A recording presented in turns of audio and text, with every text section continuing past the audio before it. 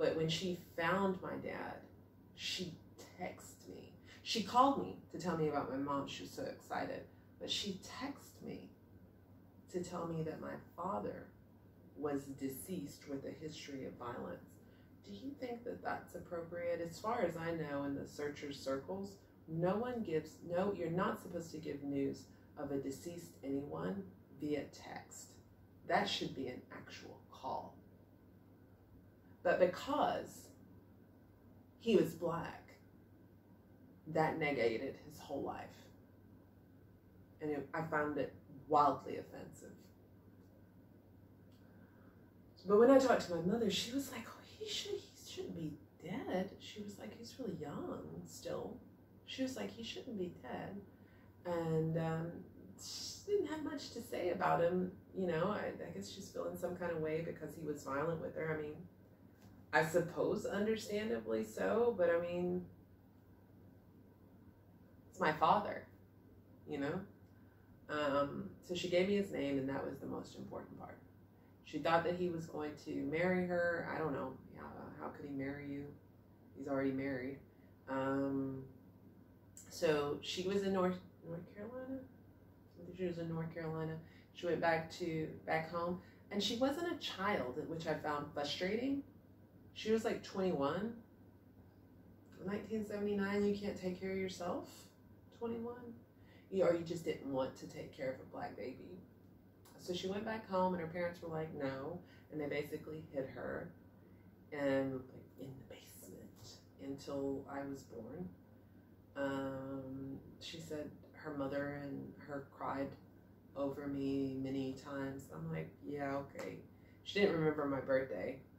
I understand that there's a lot of trauma that comes with carrying a child and then having to give it up. But she doesn't strike me as the most emotionally mature person in the world, to be fair. I don't know what development she's done with herself now. She sent me an email and said she's been working on herself. Good for her. But at the time, she didn't strike me as very emotionally mature. She didn't remember my birthday. She named me something. She was going to name me something like Shaniqua. I'm like, talk about overcompensating. But anyways. So the most important thing was she gave me my dad's name. The woman, the searcher, found him, texted me, deceased with a history of violence. Thanks for that. And then she kind of just stopped searching. She was like, okay, here's your mom and dad. But I really wanted to find, so my mom didn't think, we don't know if he's dead, really, because there's no death, there's no obituary. There's no obituary, there's no gravesite. Like, I searched for his gravesite. I did so much searching, so we can't really confirm that he's dead. And so I kind of abandoned this searcher because whatever, she's done her job. And I ended up encountering an adoptee who helps people search, which is I wish there were more. Just like I wish there were more adoptee therapists, I wish there were more adoptees who are passionate about genealogy and want to help other adoptees search. It's just a lot, though, on people's plates. And the woman helping me search, had a lot on her plate when she was helping me search. But I'm eternally thankful to her. So she was like, oh, all the pieces were here already with the information that the other woman had given me. She was like, I had to do relatively little, and she found all these people. She found my brother, who has lived a very similar life as my dad, who happened to be in prison when I found him. And so I reached out to all of these people. They're all related to me, and I don't know how. I had already reached out to the woman that I have a DNA connection to, but she's my dad's first cousin. And so, an older generation, so they're a little skeptical of, Facebook and random messages and stuff like that. So I ended up finding a cousin who did respond. And so the cousin my first cousin, by the way, the son of my dad's sister. So, formed a relationship with this guy, very nice guy. And the only reason we're not in contact now is because his mother told me some things that weren't true, and I don't really know why. Really weird stuff. I don't mean like maybe you remembered it wrong. I mean completely incorrect stuff. So it made me very uncomfortable. So she and I had started interacting, and she told me a bunch of stuff, wasn't correct stuff, and she's like connected to it was weird. Like she wanted to like keep me to herself or something. There's like 8 or 9 siblings. So it did turn out that my father was deceased, and she told me the wrong thing about how he died. Like, he died very violently, and she told me something else. I'm like, did you think that I would never find out? She invited me to my cousin's birthday party, and she never talks to my sister. And she like secretly invited my sister, like she was trying to like surprise. This is just, I don't know. It probably somewhere in her head that seemed like it was okay, but it really, for me, was not okay when I found out all this stuff. They're in Ohio, and it was just too much for me to make it. I was gonna try, but it was just too much. So she has a son and a daughter, and I'd connected with her son and her daughter. You know, it's all right, whatever, they're nice. Again, at this time, it's a lot of connection. I'm still in contact with my mother at this time, and it's a lot of people for somebody who's been alone. So I've got 2 cousins I'm interacting with, a brother, a mom. Now, two cousins on my mom's side. 2 cousins, her sister, her, and a brother that I'm interacting with on her side. And now I found 2 cousins and an aunt on my father's side. So it's a lot of interaction for somebody who's been alone since they're 14. Very overloaded. I started to get sick. I got ringworms, and I've never heard of a ringworm outbreak. Like, I had ringworms all over my body, and I couldn't get rid of them. It was horrible. Like, I would have to like slather myself in dandruff shampoo trying to get rid of the ringworms. And I had made an adoptee friend who was also in Reunion, who said that she went to the hospital from overload when she was in Reunion, when she first went into Reunion. So my body was just like,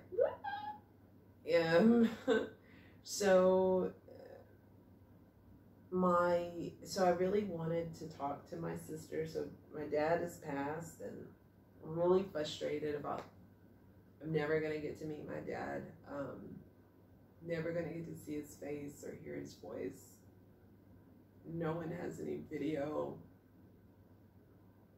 It still really frustrates me.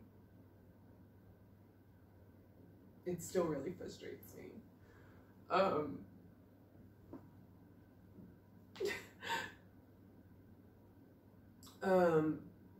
So my aunt had contact with and so my cousin's like, oh, I don't know who your sister is, but he did, and then after she's found, I'm like, she's mad about that because there's like all these rifts in the family. It's a huge family. There's all this infighting, which is just too much for me. So the way that I found my sister was my aunt finally gave me my uncle, so he's the oldest living brother. I think he's the oldest brother anyways. And so gave me my uncle's phone number and didn't call him first.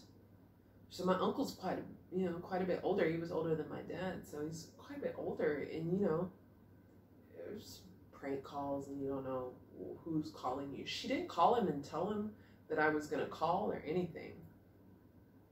She just gave me his number, and I called him, and it was just a really horrible interaction. And he was just kind of very dismissive, and he was like, yeah, okay, give me your number, and It was horrible. It's horrible. It was a horrible interaction.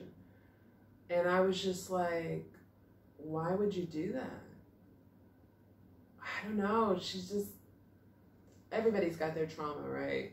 It just felt very mean-spirited. Like she was just trying to like puppeteer the situation, trying to control everything. Like, ma'am, I'm trying to find my sister. So she was in, all these people in contact with me, and then so she called my uncle because I was very upset with her. She called my uncle, and then my uncle called me back. And he said, can you send me some pictures? He was like, oh, you're definitely one of ours. I don't see it. I don't see it with my dad. I don't see it with my brothers and sisters. I don't see it with my aunts and uncles. I don't see it. I don't see it. But he did. And I was thankful for that. And so he has a daughter. I talked with her daughter, and his daughter connected me to my sister. He and his wife actually raised my sister. So I have a sister and a brother, and we're all, what do they call them? Irish triplets. So we're all the same age, just like a couple of months apart. But he raised my sister. I'm not sure who raised my brother. We all have different mothers. And then we have a little brother who's 20-something. And apparently we have an older brother who is from the Philippines because my dad fell in love with a woman in the Philippines. So got connected to my sister, and she is very family-oriented, warm and open, nothing like me, but she finds a lot of ways that we are alike. And we just talked every day for hours about, once we've shared the story, just sometimes about nothing, and it was very overwhelming. She shared the story with me about my bio father, about how he died, and why I couldn't find his obituary. He always told her he didn't want an obituary, and he's not buried. He's cremated, and his ashes are in our basement.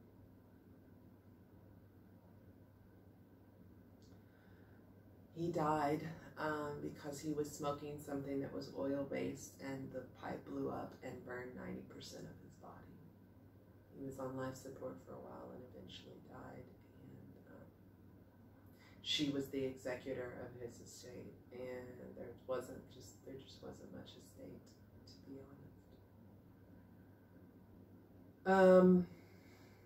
And that was kind of it for me. And that's kind of, for me, where it ends, because, so my brother was, like I said, was in prison. I'm like, and he kept calling me from prison. I'm like, I don't want to talk to you while you're in prison. I'm like, I'll talk to you. Oh, why won't she answer the phone? I'm like, because you're in prison. Like, he wanted me to, like, do all this stuff and spend all this money. But then when he got out of prison, we don't have anything to say to each other then?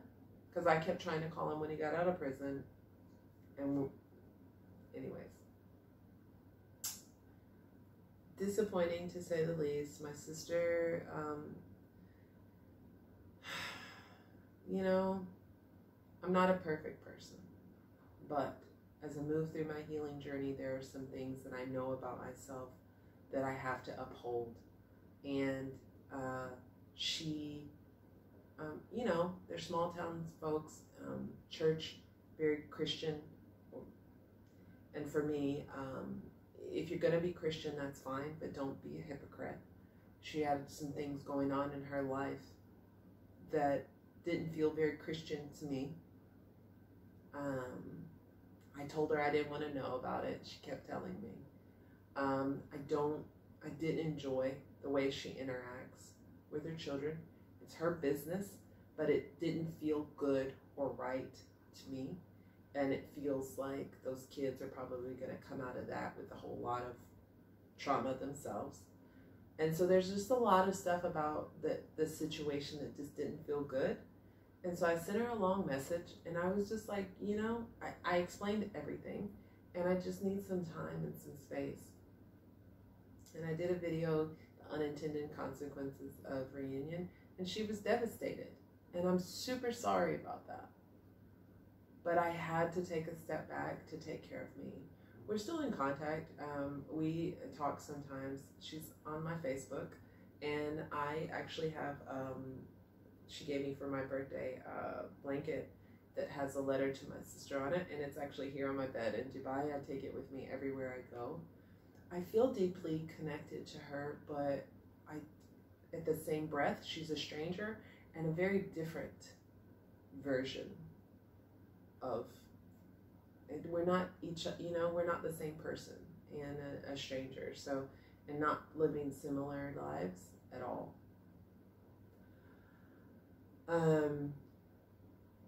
My mother and brother had blocked me. My mother sent me an email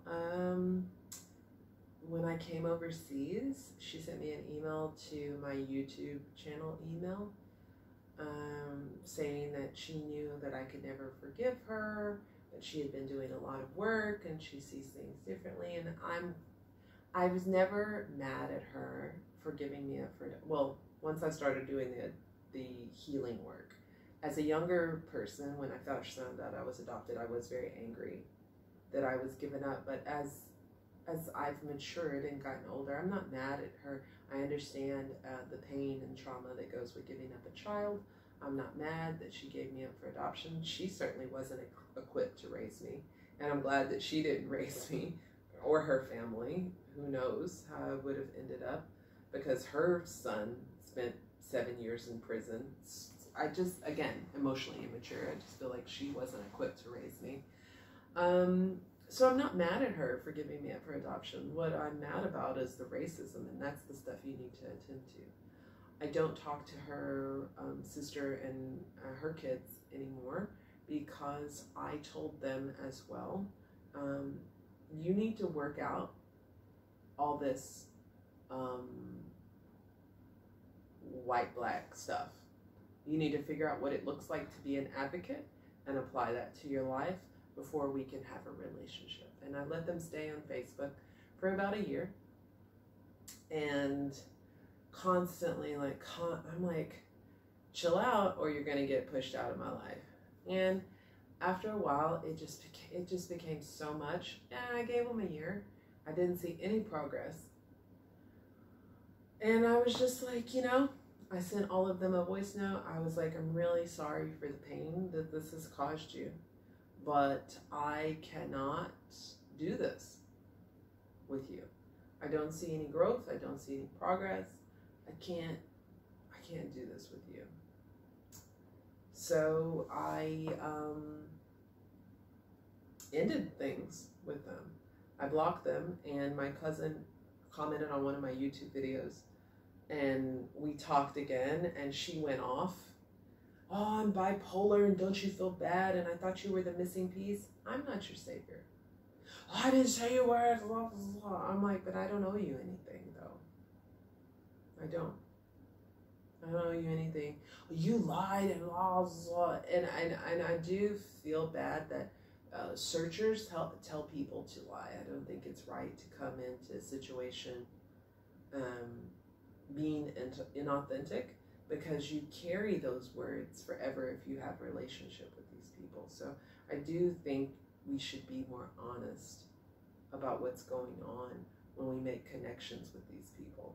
Because I said I was just looking for health information, but really I was looking for my father's name so I could find my dad's family. She's like, oh, you're racist, and why don't you want your white family? I'm like, oh, I've already had a white family.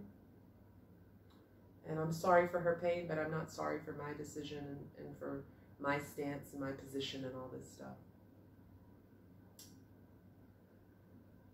Where am I now in all of this? My youngest brother was also very upset. He thought that I was going to actively be a part of his life, so he disconnected from me.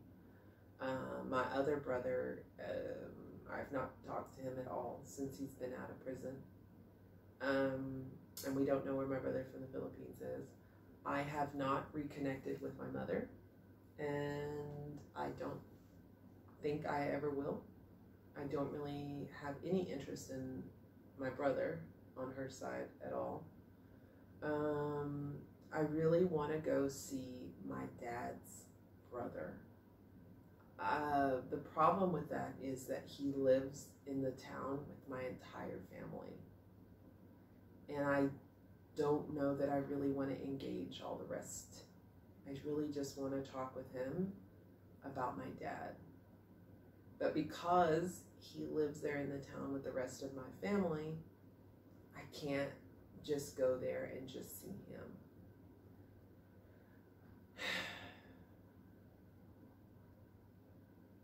That makes me sad. I did talk to another uncle, like I said, it's a big family, and who has a lot of our genealogy information, and he was horrible to me. Oh, I don't believe that DNA stuff, and I'm not doing. Oh, how am I supposed to know? And here, and tell me some about yourself. He was just horrible, and I was just like sobbing on the phone, and like we're all on three-way, and like nobody cares. Yeah, I don't really have a desire to put myself through that again.